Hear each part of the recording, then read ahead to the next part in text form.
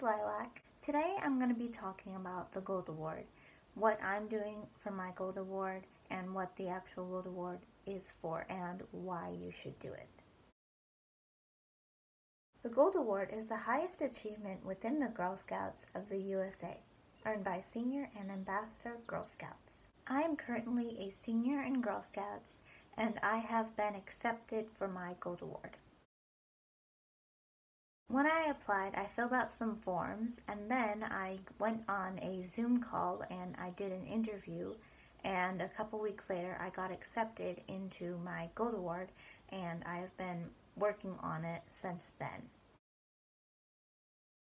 For my Gold Award, I decided to make plarn mats, which is plastic bags that are crocheted or knitted, and they are rolled up for homeless people because when I was younger I used to work with Solve and I saw lots of cardboard on the ground, and it's really bad for the environment. It'd be soggy and the people would not be very comfortable. So these mats are more of cushiony and more like a mattress, and they're easy to take with them because they can be rolled up and they're very light. One is it teaches you many leadership skills, and it teaches you how to be a better community member and how to help your community, and it also helps with getting volunteering hours. Another thing is it can help with college admissions. When colleges look at your resume, if they saw a Gold Award, it would make them more likely to pick you other than someone else. Another thing is that you can get a cord. When you're done with high school graduation, you can get a cord for it, and that's just a really cool feeling to have. It also helps with job applications, the same as college applications. When they see it on your resume, it makes them want to pick you rather than someone else.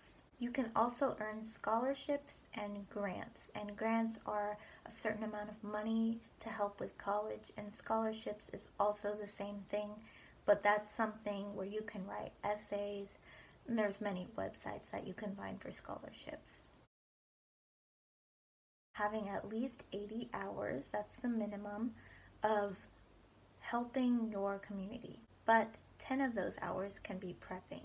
So that can be planning, getting your group, making posters, all that kind of stuff. But that's only the 10 hours.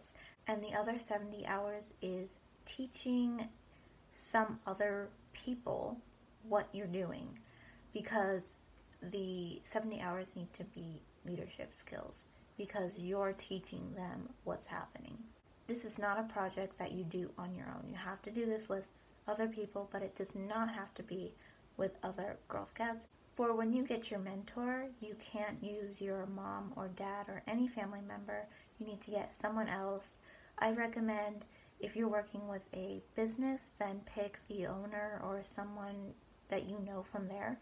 Try to get them to be your mentor. You can talk to them, email them, tell them what you're thinking, and they can help you with your projects, but they don't do the teaching part. You do, but they can give you advice and things like that. Before starting your Gold Award, you need to make sure that you have done either 2 senior or ambassador journeys. And if you have, you can go ahead and get started. You can always do more journeys, but you don't have to. But those are before you start. I hope this helped out the girls that want to do their Gold Award when they're older. Have a great day. Bye.